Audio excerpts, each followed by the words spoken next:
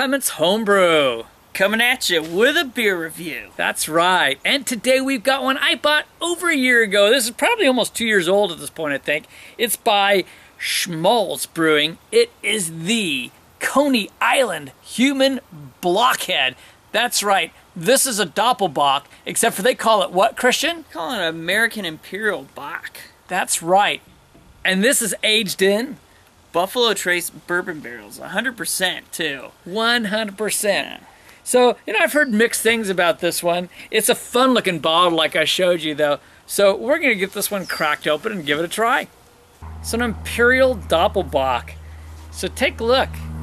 What kind of colors we got off that? I know the light's not great for you on your side, but it's kind of a brown with reddish kind of hues to it, I'd say. A dark mahogany, maybe. Yeah, like in there.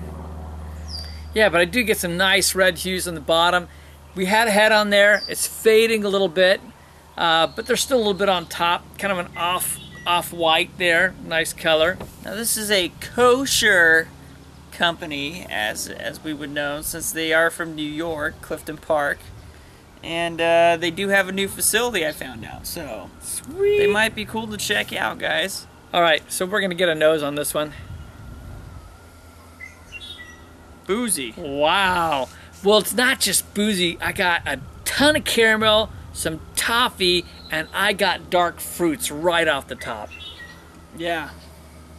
Oh my gosh, and the really sweet dark fruits. I get some nice candy plum, and dark I get breadiness dates. to it. Yeah, you're right. Totally bready. Oh man, that's nice. Yeah, heavy date sugar aroma. Really big date sugar. But like I say, some candied plums, but I think the date sugar is a stronger, almost like a maple syrup component. Oh, but obviously it's really we're sweet. getting a different beer than most people have gotten since it's been aged. Right. I kind of like that, being a big barrel, but yeah, just really big and sweet. You get the booze on there for sure. You get some vanilla from the oak as well.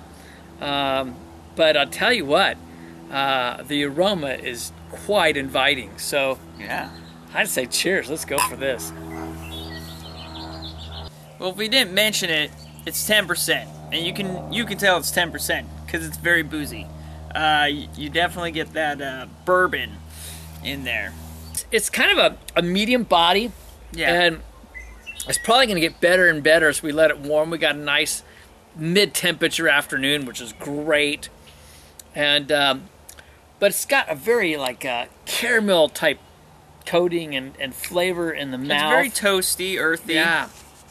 I think it loses a lot of the characters that the aroma had in the flavor. I don't think you get as much of the figginess, the maltiness, and everything. As you do on the nose? As on the nose, I think the nose invites more than what is given because of the maybe the 100% barrel age of the bourbon, because it definitely takes over the flavor. Yeah, there's a little bit of bitterness that picks up on the back side, and it's not bad bitterness, but it's strong enough that it kills the tones, kind of kills some of those flavors. So you don't have this nice lingering of sweetness on your mouth the whole time, which is honestly kind of disappointing because I really like those sweet flavors. Yeah, I think I had seen reviews of it. It lended earlier towards an IPA. There was a lot of hoppiness. With this age, the hops would have dissipated, which means that all you have left is the bitterness on the back side. Exactly. So, but I'll tell you what though, I think it still has a lot of like I said, a lot of that caramel sweet flavor on it. It does coat the mouth pretty well. I mean, I still do get that date sugar. I still get caramel. I don't get so much the figs, maybe hints of the figs and the plum. They're not as much there. But that sweet date sugar, that brown sugar, maple type syrup flavors, they're all present. So, and I do like Doppelbocks. Molasses flavor. Yeah, a hint of that. And like I said, I like Doppelbocks. I really do. So as an Imperial Doppelbock, of course I'm going to like that. We've been letting this warm. We've been sipping on it for a while. You know, I don't care for the bitterness on the backside. I know they're trying to balance it out, but I think there's just too much of it personally for this style of beer. Yes, Doppelbocks don't have much bitterness. They actually are very sweet to the end, and they leave a lingering taste for you to want more. Yeah, yeah. So that kind of kills it for me a bit. That's unfortunate. I mean, I love the sweet flavors. I love that you get some of those brown sugars and light hint of molasses and etc. The date sugar. That's really nice. Hints of maple syrup. That's all wonderful. But anyway, it's an interesting beer. It really is. It's not perfect, but it was a fun go for sure. I'm kind of enjoying it. So we're going to go for style. Now, technically, there's no such thing. I mean, they're calling it a Doppelbock, but let's face it, at 10%, this is an Imperial Doppelbock. So, as an Imperial Doppelbock, I can't say that I've ever had an Imperial Doppelbock, but the upfront flavors, I think the front side of this, for me personally, is quite nice. I really like it. It's just, even the middle is very, very good. It's the back where the bitterness hits and stops everything is disappointing. But for me, as an Imperial Doppelbock, and it's kind of unique, I'm kind of digging on it. I'm going to give this an 88 as an Imperial Doppelbock. I mean, as it's warmed up, it's actually gone a lot better. It's smoothed out, the booziness is kind of tapered off. For me, I'm going to give it an 86. Overall, I'm really kind of enjoying this beer.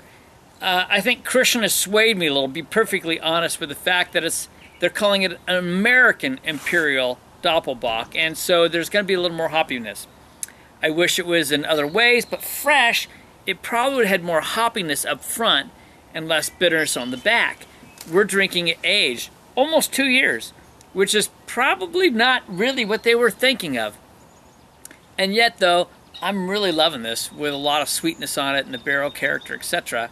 And it does have that bready, syrupy kind of flavors, that maple syrup and those things that you would get in a Doppelbock. So it does have those characteristics. I can't move this into the excellent category. Can I push it up a little bit in the overall? I'm giving this an 89, I think, on my overall. I'm really having a fun time with this beer.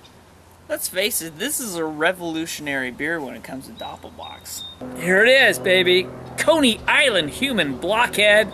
Life's too short To drink cheap beer. Even with airplanes flying around, we'll see you On the next beer review. Cheers, baby.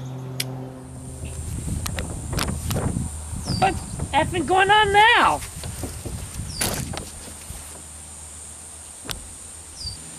Sounds like a cicada. Hey! Yeah. That was interesting. I didn't expect that to happen. You shut your bizarre. mouth, you cicada! That's a What now? This is a jet? Oh. So, I mean, this is where I can... Shut the fuck up, Blaine! God damn it! I'm in the middle of a raid! Fucking You... Blaine! Is that a Excuse my language. Blaine? Alright, time for overall. Well, we've been sipping on this 10% beer for a long time and feeling really good, so probably the scores are going up. Scores might have gone up for it overall, because 10%. You never know.